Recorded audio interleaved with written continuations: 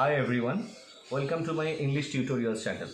তোমরা জানো যে অলরেডি আমরা প্রেজেন্ট টেন্স এবং পাস্ট টেন্স নিয়ে আলোচনা হয়ে গেছে। তাহলে টেন্সের আলোচনা শেষ করতে গেলে আমাদের আর একটি টেন্স বাকি থাকে, সেটি হচ্ছে ফিউচার টেন্স। আজকের ক্লাসে আমরা ফিউচার টেন্স নিয়ে আলোচনা করব। প্রেজেন্ট এবং পাস্টের মতনই ফিউচার টেন্সেরও চারটি ভাগ: future indefinite, future continuous tense, future perfect এবং ফিউচার পারফেক্ট কন্টিনিউয়াস টেন্স। তো আমরা আমাদের সুবিধার জন্য এই চারটি টেন্সের মধ্যে প্রথম দুটি ভাগ অর্থাৎ ফিউচার ইনডেফিনাইট এবং ফিউচার কন্টিনিউয়াস নিয়ে আজকের ক্লাসটি আমরা চালাবো। তাহলে প্রথম ভাগ কি হলো তাহলে না ফিউচার ইনডেফিনাইট টেন্স বা simple future tense. Simple future tense বা ফিউচার ইনডেফিনাইটের বাংলাতে আমরা তাকে বলি সাধারণ ভবিষ্যৎকাল। অর্থাৎ প্রেজেন্ট ইনডেফিনাইট বা পাস্ট ইনডেফিনাইটের মতনই একই রকমভাবে ফিউচার ইনডেফিনাইটও ভবিষ্যৎকালে সাধারণভাবে কোনো একটি ক্রিয়া ঘটবে সেই ক্রিয়াটিকে বোঝায়। বোঝা গেল? তাহলে ভবিষ্যৎকালে কোনো একটি ক্রিয়া ঘটবে সেই ক্রিয়াকে ফিউচার ইনডেফিনাইট বোঝায়। তাহলে একটু দেখে নেওয়া যাক বোর্ডের মধ্যে। দেখো তাহলে ব্যবহারটা আমরা কখন করব? ফিউচার ইনডেফিনাইটের ব্যবহার কখন হবে না ভবিষ্যৎকালে একটি ক্রিয়া ঘটবে বোঝায়, তাই তো? অর্থাৎ অ্যাজ পার এক্সাম্পল, আমি আগামীকাল কলকাতা যাব, বা তোমরা ফুটবল খেলবে, বা আমরা আগামীকাল একটা পিকনিক করব, বা আমরা আগামীকাল একটি সিনেমা দেখতে যাব, ইত্যাদি ইত্যাদি বাক্য, যে বাক্যগুলির মাধ্যমে ভবিষ্যৎকালে কোনো একটি ক্রিয়া ঘটবে শুধু সেইটুকুনিকে বোঝায়। তাহলে এই ক্রিয়াপদের রুল বা নিয়ম কি হবে ট্রান্সলেট করবার জন্য? না আমরা অ্যাজ ইউজুয়াল প্রথমে বাক্যের কর্তা অর্থাৎ সাবজেক্টকে বসাবো। সাবজেক্টের পরে আমরা শ্যাল অথবা উইলকে বসাবো সাবজেক্ট অনুযায়ী। এ পরিপ্রেক্ষিতে আমার একটা খুব গুরুত্বপূর্ণ কথা তোমাদেরকে বলার আছে শ্যাল বা উইল ভার্ব সম্বন্ধে, সেটা আমরা এই ক্লাসের শেষ দিকে আলোচনা করব। এরপরে আমরা বাক্যের যে প্রধান ক্রিয়াপদ অর্থাৎ প্রিন্সিপাল ভার্ব তাকে ইউজ করব, এবং তারপরে আমরা বাক্যের অবজেক্ট বা বাকি যা কিছু আছে সেটিকে বসাবো। তাহলে এই নিয়ম অনুযায়ী আমরা যদি প্রথম বাক্যটিকে অনুবাদ করি, আমি আগামীকাল কলকাতা যাব, তাহলে হবে I shall go to Kolkata tomorrow. পরের বাক্যটি তোমরা ফুটবল খেলবে, সেটি হবে ইউ উইল প্লে ফুটবল। তাহলে এইবারে শ্যাল বা উইল ভার্ব অর্থাৎ এই দুটি ভার্বকে আমরা চিনি মোডাল অক্সিলিয়ারি ভার্ব হিসেবে। তোমরা জানো যে শ্যাল বা উইল দুটি ভার্বই ভবিষ্যৎকালের কাজ ডিনোট করে। তাহলে কখন আমরা শ্যাল বসাবো এবং কখন উইল বসাবো সেটি একটু আমাদের জেনে রাখা উচিত। দেখো আমি এখানে লিখেই দিয়েছি, শ্যাল মোডাল অক্সিলিয়ারিতে বসে ফার্স্ট পারসন ফর্মের সাথে। অর্থাৎ কর্তা যদি ফার্স্ট পারসন হয়, সেটি সিঙ্গুলার হোক বা প্লুরাল হোক, তাহলে আমরা শ্যাল বসাই। অর্থাৎ ফার্স্ট পারসন ফর্ম বলতে আই সিঙ্গুলার ফর্মে এবং উই হচ্ছে তার প্লুরাল ফর্ম। তবে এই যে নিয়মটি যে ফার্স্ট পারসন ফর্মের সাথেই আমরা শ্যাল বসাবো, এই নিয়মের বর্তমান দিনে বা বর্তমান ইংলিশের প্রয়োগে বা অ্যাপ্লিকেশনে বেশ কিছু ব্যতিক্রম বা পার্থক্য বা তারতম্য এসছে। এই নিয়মটি বেসিক্যালি এটি ব্রিটিশ গ্রামারের রুল।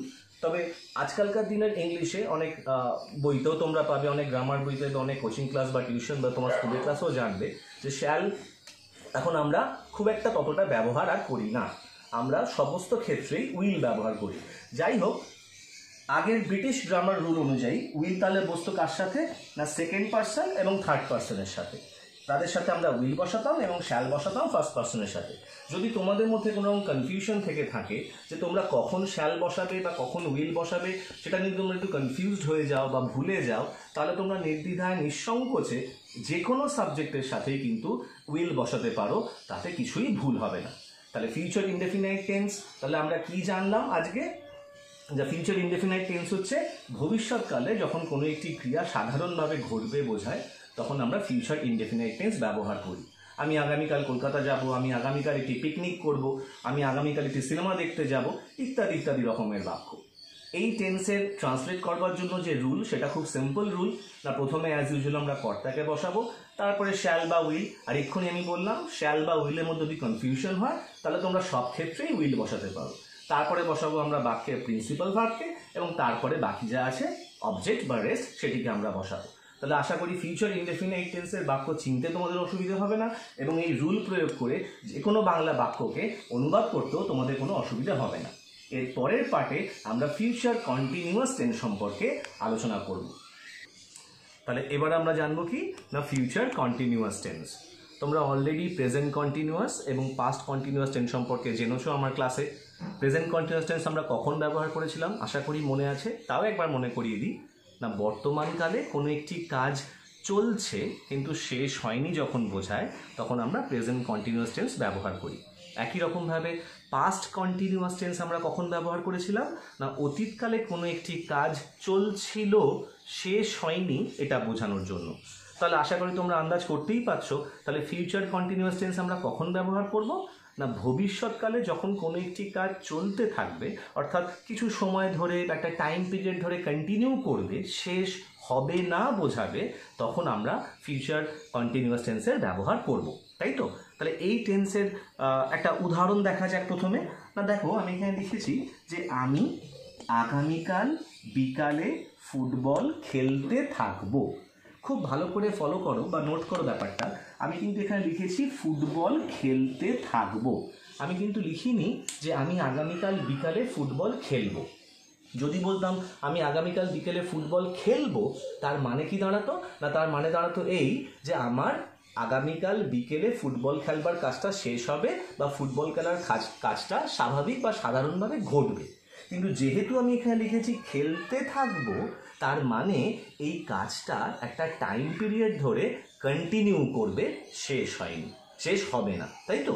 তাহলে রুলটা কি হবে এই টেন্সের না অ্যাজ ইউজুয়াল আমরা প্রথমে বাক্যের কর্তাকে বসাবো, তারপরে কর্তা অনুযায়ী আমরা শ্যালকে বসাতে পারি বা উইলকে বসাতে পারি, তারপরে বসাবো আমরা বিকে, তারপরে মূল ভার্বের সাথে অর্থাৎ প্রিন্সিপাল ভার্বের সাথে আমরা আইএনজিকে যোগ করব, এরপরে আমরা অবজেক্ট বসাবো এবং তারপরে অবজেক্ট ছাড়া বাকি যা কিছু আছে আমরা তাদেরকে বসাবো। এক্ষেত্রে একটু আগেই তোমাদেরকে বলেছি যে শ্যাল বা উইল মোডাল অক্সিলিয়ারি ভার্ব। এই মোডাল অক্সিলিয়ারি শ্যাল আমরা কখন ব্যবহার করব আর উইল কখন ব্যবহার করব একটু আগেই তোমাদেরকে বলা হয়েছে যে শ্যাল আমরা ব্যবহার করব কখন না ফার্স্ট পার্সনের ফর্মের সাথে, আর উইল কখন করব না সেকেন্ড এবং থার্ড পার্সনের সাথে। কিন্তু তার সাথে আমি তোমাদেরকে এটাও বলেছিলাম যে তোমাদের যদি কনফিউশন হয় যে কখন শ্যাল বসাবে বা কখন উইল বসাবে বুঝতে না পারো তাহলে তোমরা সমস্ত সাবজেক্টের ক্ষেত্রে যে সাবজেক্ট যাই হোক না কেন তোমরা উইল ইউজ করতে পারো, তাতে গ্রামাটিক্যালি কোনো ভুল হবে না বা কোনো ডিসক্রেডিট কিন্তু হবে না। তাহলে আমি সেই অনুযায়ী যদি বাক্যটাকে শ্যাল দিয়েই অনুবাদ করি বা ট্রান্সলেট করি তাহলে দাঁড়াবে কি না সাবজেক্ট হচ্ছে আমি অর্থাৎ আই, তারপরে আমি শ্যালকে বসিয়েছি আই শ্যাল বি, তোমরা চাইলে এখানে উইল বিও বসাতে পারো, তারপরে মূল ভার্ব হচ্ছে প্লে, তার সাথে আমরা আইএনজিকে যোগ করে দিয়েছি, এরপরে আমরা কি খেলি না অবজেক্ট কোনটা বাক্যে ফুটবল, আমরা ফুটবলকে ইউজ করেছি, কবে খেলবো না আগামীকাল খেলবো তার জন্য টুমরো, এবং কখন খেলবো না বিকেলে খেলবো তার জন্য আফটারনুন। তাহলে পুরো বাক্যটা দাঁড়ালো কি না I shall be playing football tomorrow afternoon. ঠিক একই রকমভাবে যদি আমি তোমাদেরকে বলি তোমরা এই বাক্যটিকে অনুবাদ করো তাহলে কি বাক্যটি কি রয়েছে না তুমি আগামীকাল সকালে বাড়ির কাজ করতে থাকবে। আবার নোট করো এখানে কিন্তু আমি করতে থাকবে বলেছি, করবে এটা কিন্তু বলিনি। করতে থাকবে মানেই হচ্ছে যে আগামীকাল সকালবেলা তোমার বাড়ির কাজ যে করা সেটা একটা টাইম পিরিয়ড ধরে চলবে, তাই তো? তাহলে সেই একই রকমভাবে আমরা এই রুলটাকে এই বাক্যের ক্ষেত্রে অ্যাপ্লাই করি তাহলে কি দাঁড়াবে না তুমি হচ্ছে এখানে সাবজেক্ট, তাহলে এখানে হয়ে গেল ইউ, এর পরে আমরা শ্যাল বা উইলের মধ্যে অবশ্যই এখানে উইলকে বসাবো, তাহলে ইউ উইল, এরপরে বসাতে বলা হয়েছে বিকে, তাহলে আমরা বসাবো ইউ উইল বি। বাড়ি কাজ করতে থাকবে তাহলে করা হচ্ছে এখানে মেইন ভার্ব, তাহলে ইউ উইল বি ডুইং, ডুয়ের সাথে আমরা আইএনজিকে বসিয়ে দিলাম, ইউ উইল বি ডুইং কি করবে না বাড়ির কাজ, তাহলে you will be doing homework. হয়ে গেল আমার মেন ট্রান্সলেশনের পার্টটা। এরপর বাকি কাজটা আমার পর কী আছে না কখন করবে না আগামীকাল সকালে, হোমওয়ার্ক তাহলে আমি এখানে লিখবো টুমরো, আর কখন না সকালে, সকালের জন্য ইন দ্য মর্নিং। তাহলে এইভাবে যে কোনো টেন্স বা যে কোনো বাক্যকে দেখলে তোমরা বুঝতে পারবে যে বাক্যটি ফিউচার ইনডেফিনাইটে আছে না ফিউচার কন্টিনিউয়াস টেন্সে আছে। ইনডেফিনাইট থাকুক আর কন্টিনিউয়াস টেন্সেই থাকুক না কেন এই রুল অ্যাপ্লাই করলে তোমরা যে কোনো বাক্যকেই খুব সহজে ইংলিশে অনুবাদ করতে পারবে, যেটা তোমাদের রাইটিং স্কিলের ক্ষেত্রেই হোক বা স্পোকেন ইংলিশের ক্ষেত্রেই হোক কিন্তু ভীষণভাবে উপকার করবে। আশা করি আজকে আমার ক্লাস তোমাদের ভালো লেগেছে এবং আমার এই পড়ানো বা এই দুটি টেন্স সম্পর্কে আমার যে আলোচনা তোমরা ক্লিয়ারলি বুঝতে পেরেছো। তো যদি ভিডিওটি তোমাদের ভালো লেগে থাকে তাহলে প্লিজ ভিডিওটিকে লাইক করো, কমেন্ট করো যদি তোমাদের কোনো কনফিউশন থাকে বা কোনো কোশ্চেন থাকে, শেয়ার করো ভিডিওটি নিজেদের বন্ধুবান্ধবদের মধ্যে এবং পারলে চ্যানেলটিকে সাবস্ক্রাইব করো, চ্যানেলটিকে সাপোর্ট করো, কারণ তোমাদের সাপোর্ট এই চ্যানেলের জন্য ভীষণভাবে প্রয়োজন।